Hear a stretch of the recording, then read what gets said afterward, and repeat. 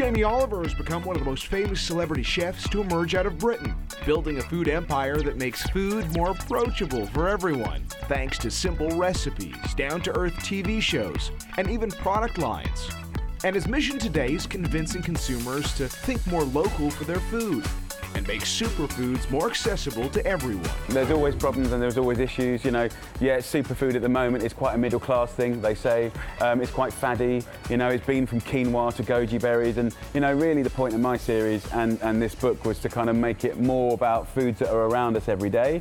And it's not so much about specific ingredients, but how you take, you know, really nutritious everyday ingredients, but cluster them to be wonderful meals.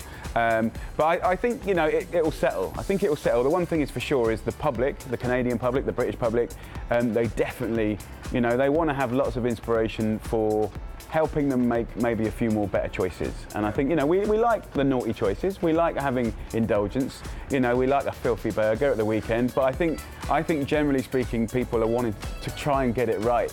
You know, Monday to Thursday, Monday to Friday, and kind of, you know, give themselves a nice lunch that's going to make them good at work and all those things. Oliver has also become somewhat of an activist, convincing the British government to go forward with a sugar tax, a move that has served as a model for other governments to weigh the pros and cons. The single largest source of sugar in our teenagers' and kids' diet is sugary sweetened drinks.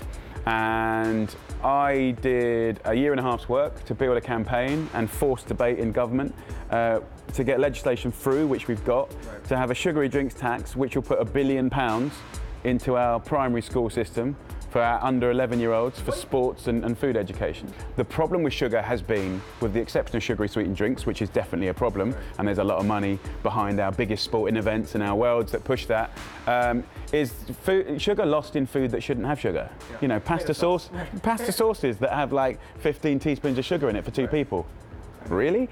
So I think in Big Food Inc., what you'll get is you'll always, you know, get those ways of high salt, fat, sugar, water products. You know, they'd rather sell you that than food.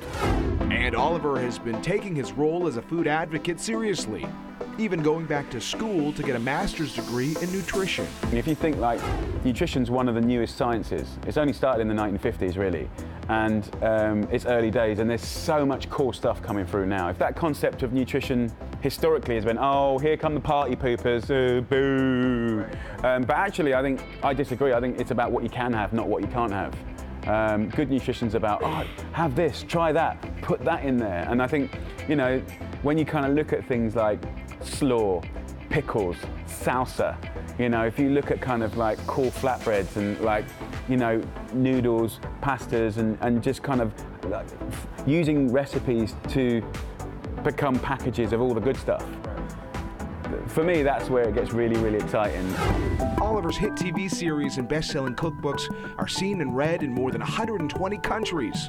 And he hopes his efforts to get people to change the way they think about food will have a ripple effect. People forget that the food industry is the biggest industry on the planet. It's bigger than arms, bigger than oil, bigger than city trading.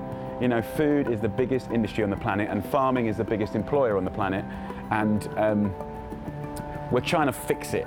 And really, the kind of the secret weapon is the public.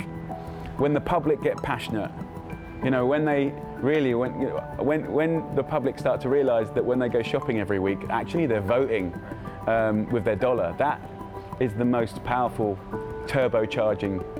If people switch from one thing to another, like, the world changes.